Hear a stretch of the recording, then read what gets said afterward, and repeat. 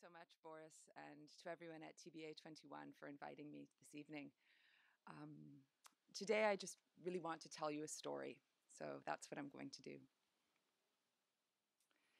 I'm held captive by the idea that we are all bodies of water. I mean this in the first sense that all planetary living beings, animals, plants, fungi, protoctists, Monera, are mostly watery. As we well know, we humans are at least 2/3 sopping, spongy, and wet. But I also mean this in a gestational sense. We are all bodies of water, in that water is also a creative milieu for all life. Right back to the first signs of life on Earth at least 3.9 billion years ago, when small organic proteins likely interacted with their habitat to produce the first bacterial life forms, water has been necessary for the gestation of all living beings. Our earliest ancestors were all apparently water babies, squirming, scuttling, or swimming around their respective watery worlds. As watery, we all owe ourselves to other bodies of water. As watery, we all eventually pass our waters on. We rely on water for our continued proliferation, but we are also reservoirs for this proliferating force of life in the plural. Our planetary hydrocommons, in this sense, is not just a network of interconnected geophysical and meteorological waters. It is also made up from all bodies that materialize and transform these waters in their own fur and flesh. Imagining ourselves as part of an embodied hydrocommons, I suggest, might then also ask some ethical questions about our responsibility to the waters that we come from, and about our accountability for the waters that we pass on. So today's lesson in hydrofeminism is about our own fishy beginnings. We could call this evolution, but if we do, let's be clear about what that means. It's a lesson in where we come from, but as Donna Haraway writes, quote, "There is no border where evolution ends and history begins, where genes stop and environment takes up, where culture rules and nature submits, or vice versa. Instead," she writes, "there are turtles upon turtles of nature cultures all the way down. Every being that matters is a congeries of its formative histories, all of them." In other words, hydrofeminist evolution stories are not just biological tales.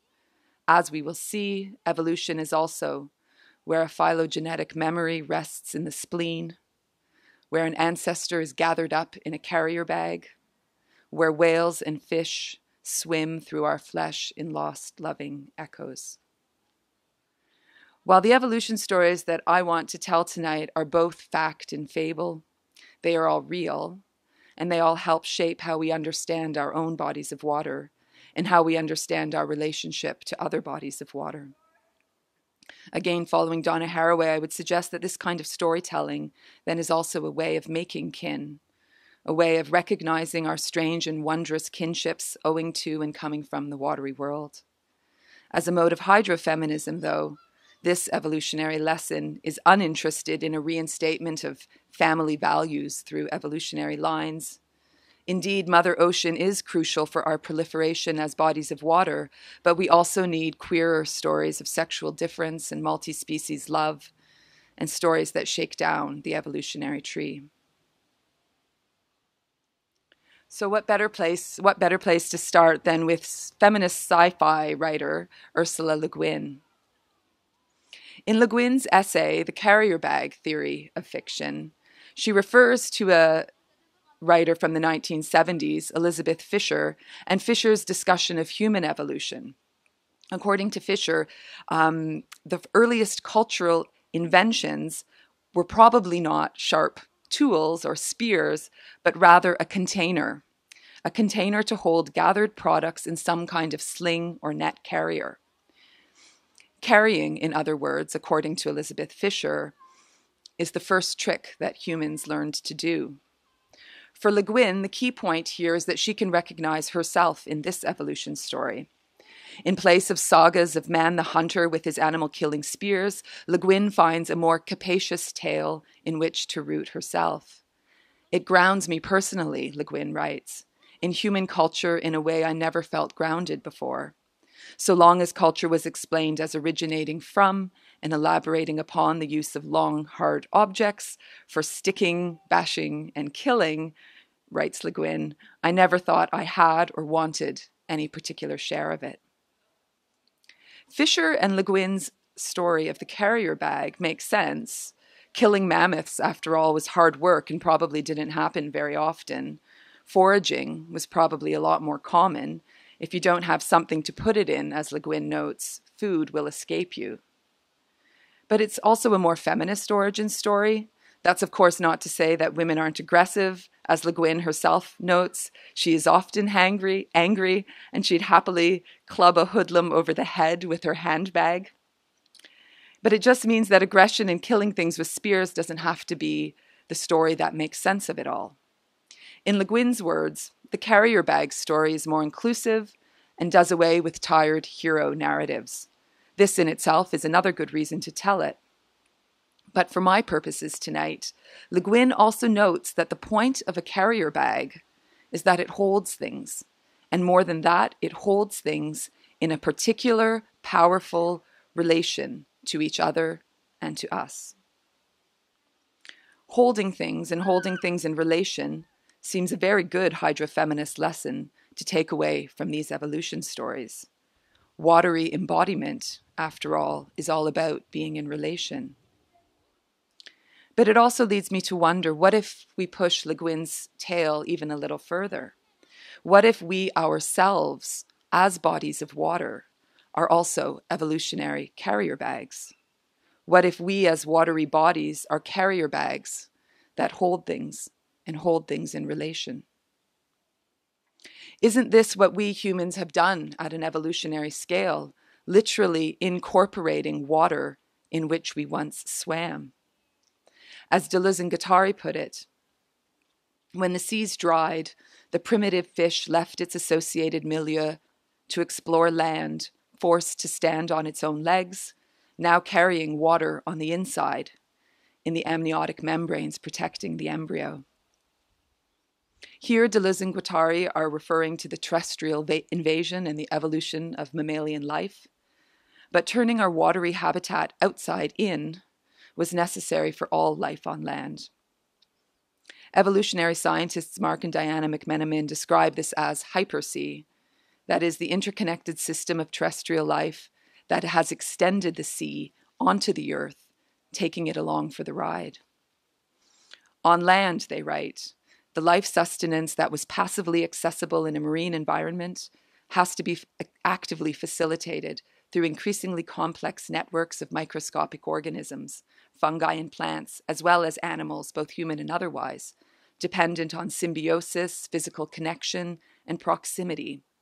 They write that without the sea to serve as a prime communicator and facilitator, life on land needed to chart its own watercourses, most available in the watery tissues and body fluids of other life forms. And so this is how we too became carrier bags. Hypersea is also an example of lateral processes of evolution that disturb teleological views of evolution by filial descent. In order to survive and proliferate life further, once on land, terrestrial species needed to dig stealth channels through each other. Terrestrial life thus engaged in various fluid exchanges that betrayed their filiative boundaries. For example, arthropods, likely the first terrestrial animals, invited fungi and other microbes into their bellies to help them digest plant matter. Through such symbiotic relations, the bodily fluids of land vertebrates ended up serving as evolutionarily important reservoirs of hypersea.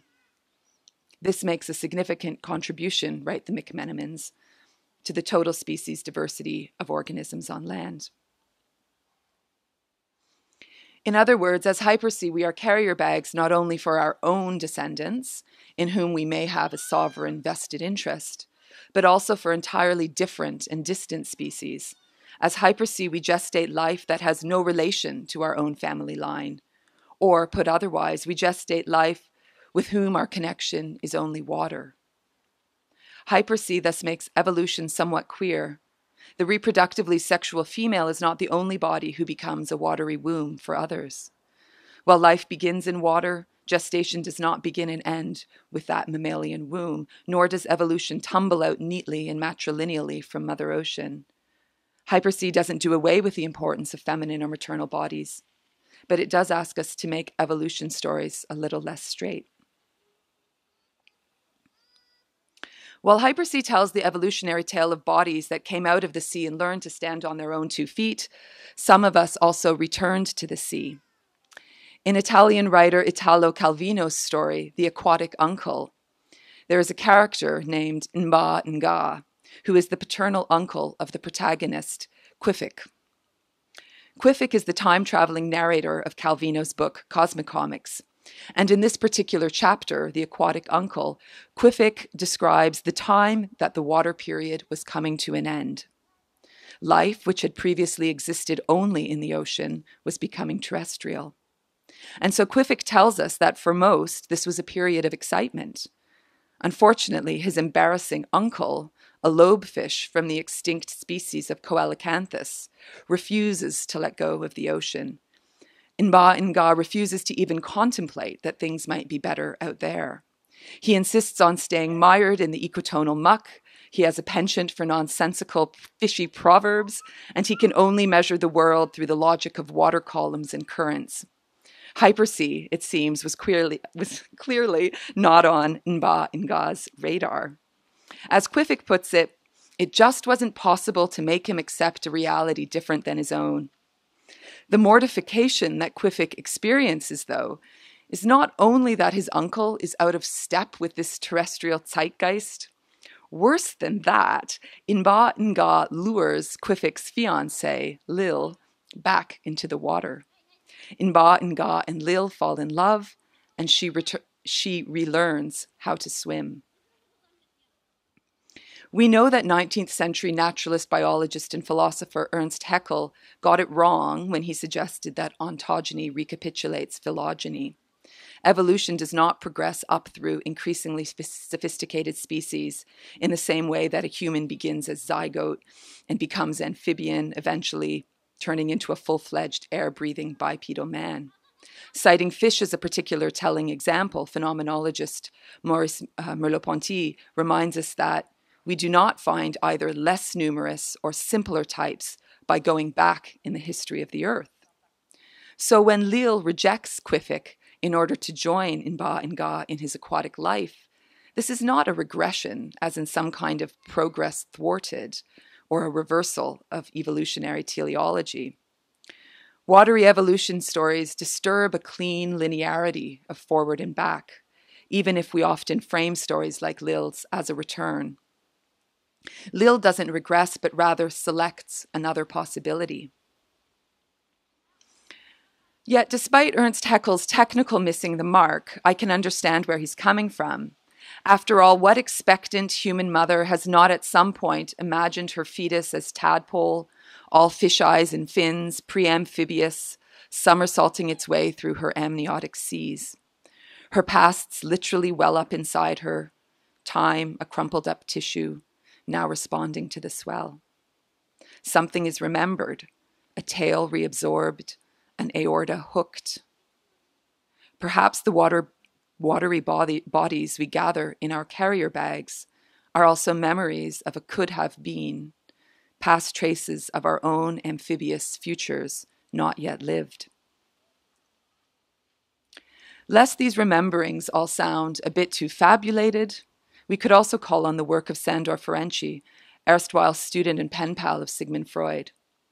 In a theory that he reluctantly published only late in life, Ferenczi suggested that dreams of water recall not only the trauma of birth as we are expelled from our mother's wombs, but also the phylogenetic catastrophe of the drying up of the seas, a loss we tetrapods have shouldered for millennia.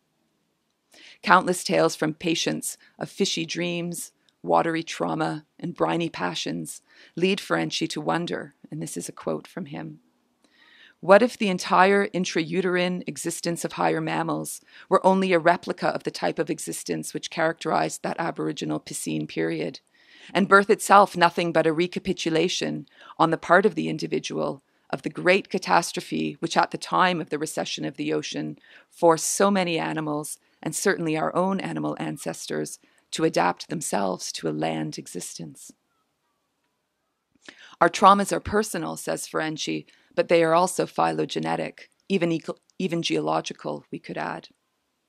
As Ferenczi aimed to clarify in his thalassal proposition, our bodies harbor the memory of the terrestrial invasion and a forsaking of the sea. Ferenczi postulates a shared symbolism that is more than semiotics. It is an embodied collective memory and a phylogenetic recognition of our descent from aquatic vertebrates. Desire, loss, sociality, grief. These phenomena are biological as much as they are psychological or cultural. Ferenczi called this a matter of the biological unconscious. Freud apparently was not impressed. And to add scientific insult to psychoanalytic injury, Ferenczi's theories were based in part on Ernst Haeckel's findings, which we know have been established as flawed. But just because evolution did not necessarily unfold from less developed fish fry to more sophisticated biped, the idea of watery return isn't fully washed away. It repeats the evolution of cetaceans, whales, dolphins, and porpoises, who followed a very different evolutionary trajectory, where watery pasts and futures are queerly sutured together. Cetaceans, not fish but air-breathing mammals, help us imagine not only how our own bodies harbor traces of aquatic evolutionary pasts, but also how they hold latent watery potentials of evolutionary futures not chosen. When Darwin was writing his theories of evolution, the origin stories of whales were something of a mystery, although he did muse that a race of bears could have conceivably evolved into whales. While his speculations were for the most part laughed right out of subsequent printings of On the Origin of Species, we now think that Darwin's suggestion was not as ludicrous as it once sounded. As one recent story tells it, the closest known terrestrial relative to the whale was Indohyus, a fox-sized, deer-like land mammal that did not like meat at all, but rather spent long amounts of time in the water in order to avoid becoming someone else's dinner. Eventually, with not a lot of other choice, Indohyus developed a taste for fish and for a more aquatic lifestyle all around.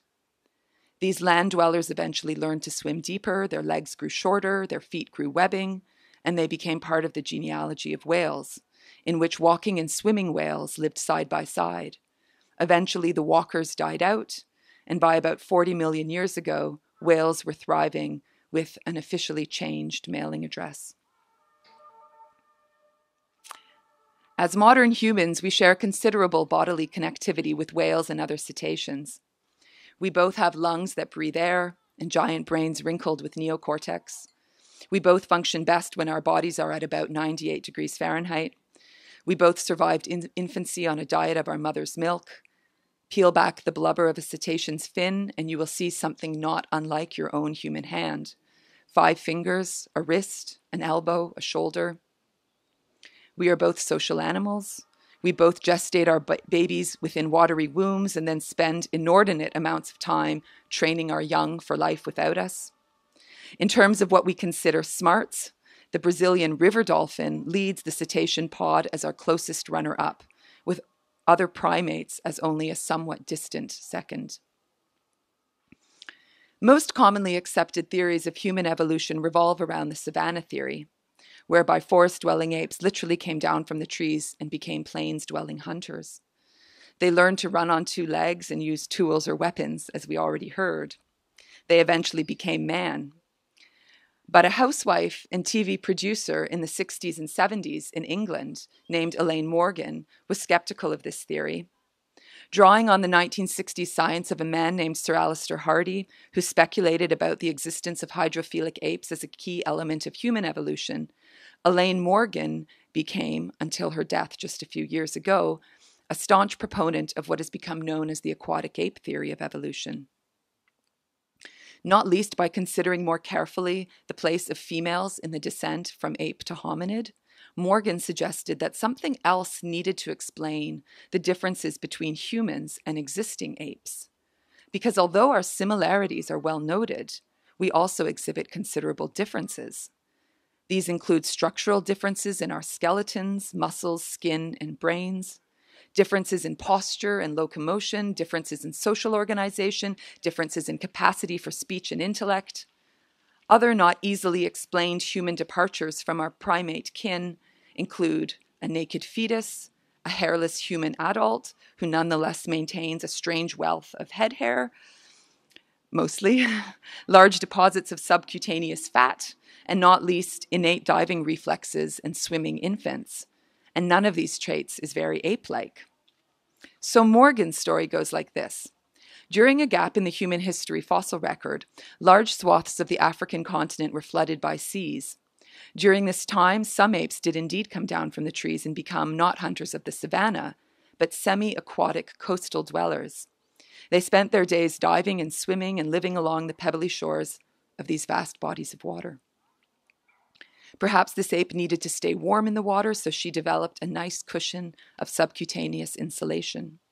Although she lost her hair, perhaps to become more hydrodynamic, she nonetheless held on to the thick tresses on her head, allowing it to in fact grow thicker during pregnancy, so that her infant would have somewhere to cling while they paddled about the sea together.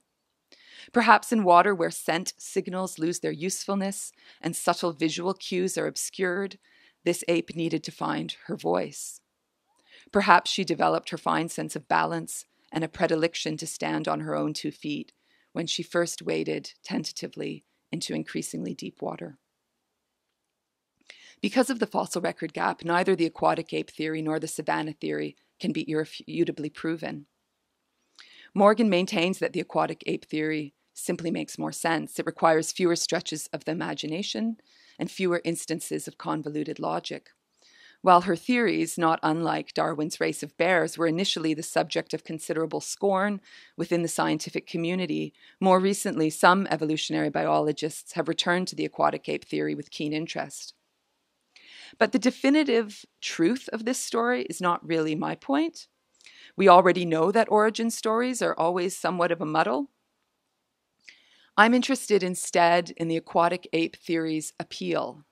What is it about Morgan's version that calls to us, that asks the echoes in our salty tear ducts and our watery wombs to respond? Might this appeal stem from a kind of embodied empathy, a biological or phylogenetic memory, as Sandor Ferenczi would say, of a watery return not chosen, a path back to the sea not taken? Isn't this what our human mammalian diving reflex or a newborn infant's instinctual capacity to swim in some ways demonstrates? Although Ernst Haeckel was wrong, I'm still intrigued by the power of a wrong theory. Perhaps the endurance of Haeckel's idea of a return to the sea is less about the fossil record and more about an attunement to our own fishiness, to our own cetacean, almost ancestry. Understood this way, perhaps Ferenczi's suggestion that our organs remember and that our bodies are archives of deep times and tangled genealogies does not seem that strange. Philosopher Alfonso Lingus describes our human bodies as, quote, coral reefs full of polyps, sponges, gorgonians, free-swimming macrophages continually stirred by monsoon climates of moist air, blood, and biles. This is a rather queer elemental genealogy we have, descended from and gathering up the hermaphroditic seas and the watery deep time weather. Or in the words of feminist philosophers Hélène Cixous and Catherine Clément, we ourselves are seas, sands, corals, seaweeds, beaches, tides, swimmers, children, waves, seas, and mothers. While the language these philosophers use takes part of its power from metaphor, neither description is mere metaphor.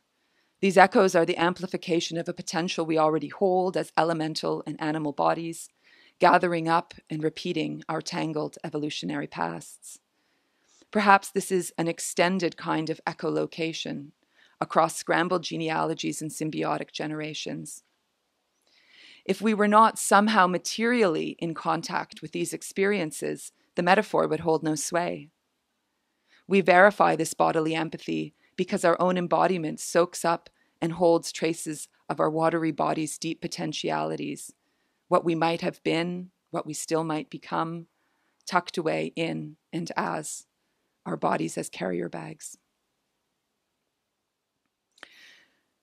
You might find yourself sinking a bit breathless in this undertow of affect and memory, science and fable, gut feelings, fossil records, body archives, and biological psyche. In imagining ourselves as aqueously extended across space and time, but also suspended between ostensible fact and so-called fiction, we draw on all of our sensory apparatuses to find different kinds of stories to tell. These stories are the tales of scientists, but they are also fabulous and figurative. We carry them in our baggy imaginations, and they are written into our swampy humors. The echoes in our bones are literally the debris of worlds past. That oceanic feeling helps us think about water, both individual bodies of water and entire species as bodies of water, in terms of a gestational milieu that connects us all. My wager tonight is that these evolutionary stories give us the means for amplifying our own watery debts. We carry these debts as watery carrier bags in a constantly shifting network of potentialities in a queer time that anticipates the past and remembers the future. Yet there are some aspects of our fishy beginnings that we will never be able to live. These stories also dissolve beyond our capacities to tell them. Water, as a larger geographical body, places limits on our abilities to survive in relation to water. Water calls out our species' differentiated capacities and challenges our deficiencies and limitations. So when Alfonso Lingus tests these limits, he describes what happens when we try to go back to the water. And here's another quote from him. 170 pounds of salty brine, mostly in an unshapely sack of skin. What a clumsy weight to have to transport out on bony legs. When we return to the ocean, we have to pull a layer of rubber skin over our bodies, strap on a buoyancy compensator, an air tank with regulator and gauges, weight belt, eye mask, flippers. And then how ludicrous we look when we lurch our bodies, equipped with all of these prosthetic organs, out of the dive shop and wade with flippered feet across the beach till we reach the deep water.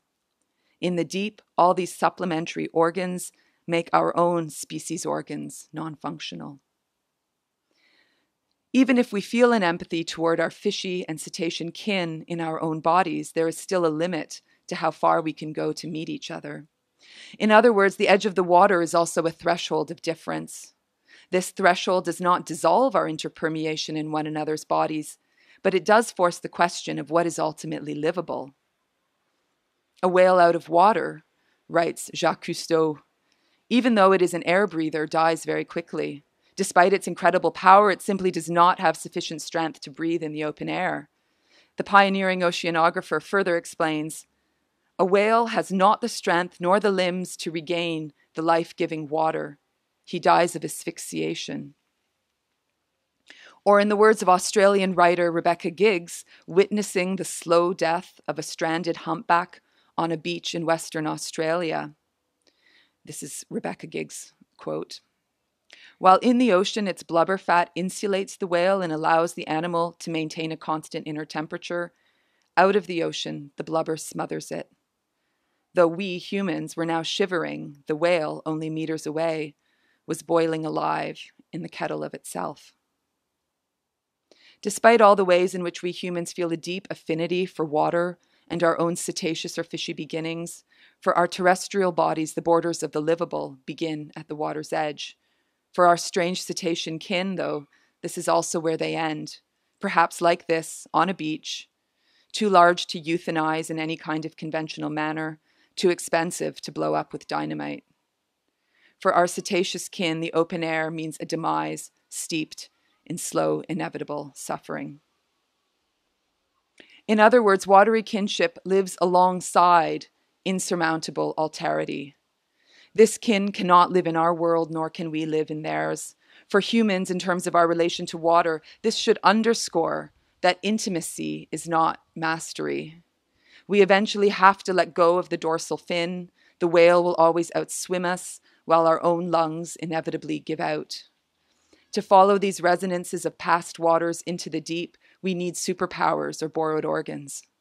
We will never be able to master that which makes up 3/4 of our own sloshy selves. Perhaps all we can do is hover, temporarily, silent and submerged between an inhale and an exhale, in that tense space of aspiration. Below the surface, our lungs are two inflated balloons that keep us from sinking. In this kind of temporary or ephemeral thoughtful suspension, we might locate a kind of care, an extension of care towards that which calls us to respond. If these aquatic creatures are our strange kin, echoing in us as both our pasts and our potential futures, it is worth considering what we are also gifting to them and to the watery milieu that becomes us all. And perhaps it is here that we can conclude this lesson in hydrofeminism. For after witnessing the humpback smother itself on that Western Australian beach, Rebecca Giggs sought out more information about beached whales. She writes, I learned that in the coastal current, some whales become entangled in abandoned fishing kit or ingest trash, bags, wrappers, mesh. Because they are so well insulated by that thick layer of blubber, they attract fat-soluble toxins as well, absorbing heavy metals and inorganic compounds found in pesticides, fertilizers, and other pollutants that powder the modern sea. The body of a whale is a magnifier for these insidious agrochemicals, she writes, because cetaceans live a long time and accrue a toxic load from their prey. Levels build up over many seasons, making some animals far more polluted than their surrounding environment. Knowing that the whale on the beach is destined for the municipal waste management facility, Giggs says she's moved to think of the whale as landfill. It was a metaphor, she notes, and then it wasn't. The same could be said about whale as anthropogenic dump. When we consider the ways in which cetaceans and other fishy beginnings echo through our own flesh, we might pause and reflect on the ways in which we also echo through them. Whale bodies literally becoming the detritus of late capitalism. Nor are these echoes metaphoric. Low-frequency active military sonar emits sound pressure of 120 decibels, a level that would damage our human ability to hear, over vast distances, while mid-frequency sonar can emit continuous sound above 235 decibels, which is mostly like a rocket blast-off.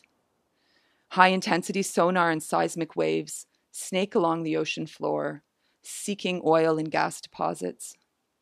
Meanwhile, background noise in the ocean doubles every decade, mostly from commercial shipping traffic. Cetacean deaths sometimes surface as mass strandings, but necropsies show intensive internal bleeding in cranial regions.